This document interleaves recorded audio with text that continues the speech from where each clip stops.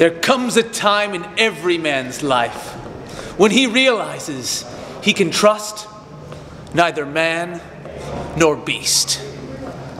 He's got to resort to something different altogether. And luckily, Archibald Peck, the mastermind, has a delicious recipe for success with Los ice creams. Am I right? Am I right, brother? Am I supposed to be here laughing and giggling with you? Yes.